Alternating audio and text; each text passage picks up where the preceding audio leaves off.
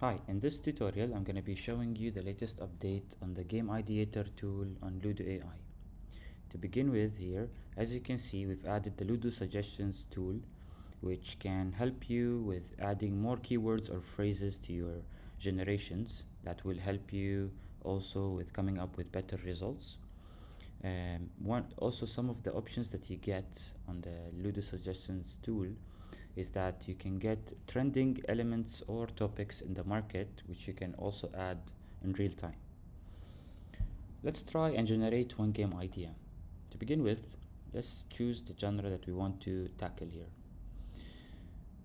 Let's say we want to go for racing and we want to go for a desktop, and let's choose isometric. And for the phrases, we can either start by typing our own phrases, or we can pick something from here, which I believe cyberpunk, future city, and let's say tower defense. So we want to merge tower defense with racing genre and see what we can get. Let's also add city fighter, height-bound high flyers, or extreme thrills and stunt paradise. And let's click on start generation.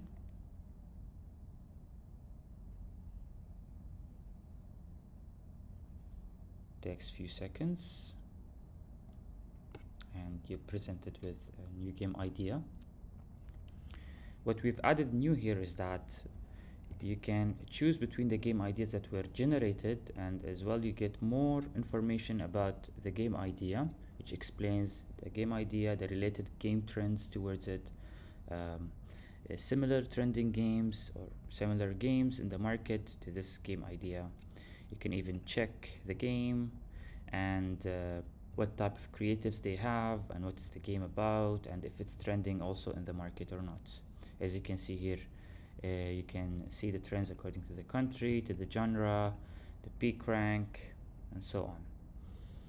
So all this information can be very helpful in your ideation process. If we would like to choose one of those game ideas that we've generated, let's for example go for this one, Cyber Speedway Showdown. Seems interesting to me, and we can click on develop this idea.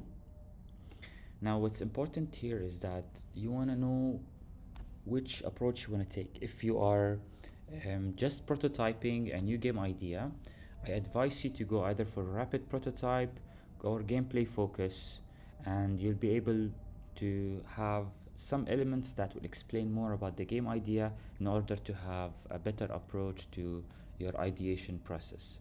And maybe then you can expand it to have the entire theme and storyline approach in the game design concept, or you can also add it manually on top of the gameplay focus.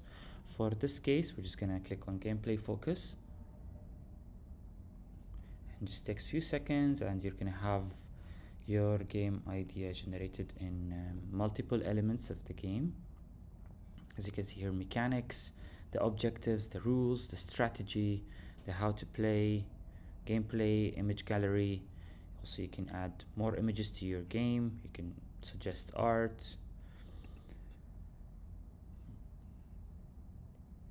This is how the gameplay would look like.